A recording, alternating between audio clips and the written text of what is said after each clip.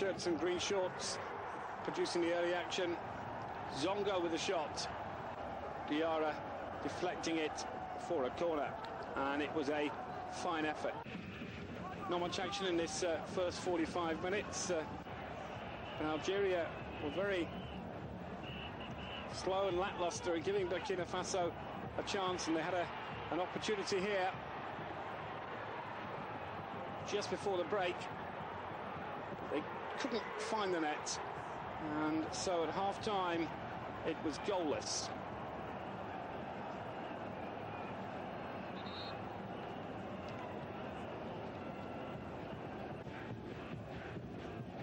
Burkina Faso knowing they needed the win,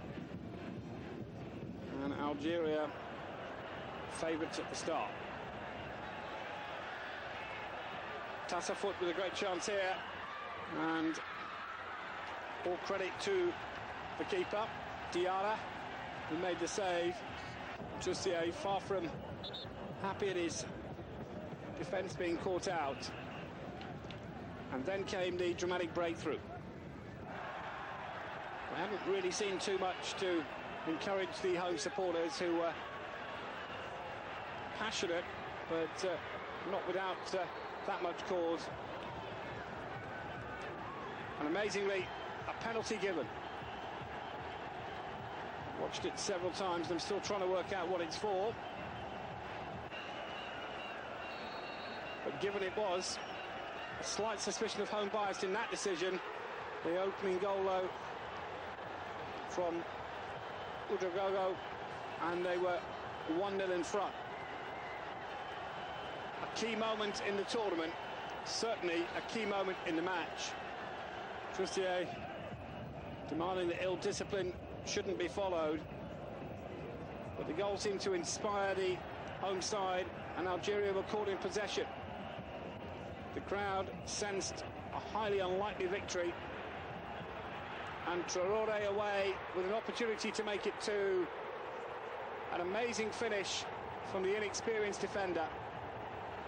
Burkina Faso leading by 2-0, and suddenly their hope of qualification kept alive, but only just.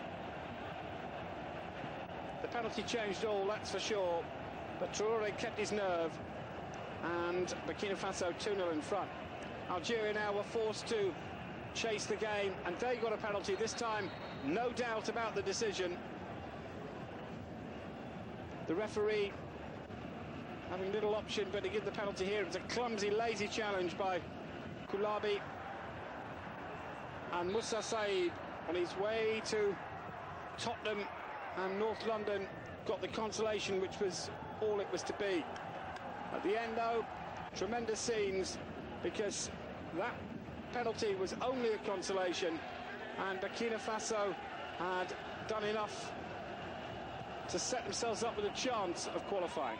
They still needed to win their final game against Guinea. Jussier delighted, and one win now away from a most unlikely place in the second phase.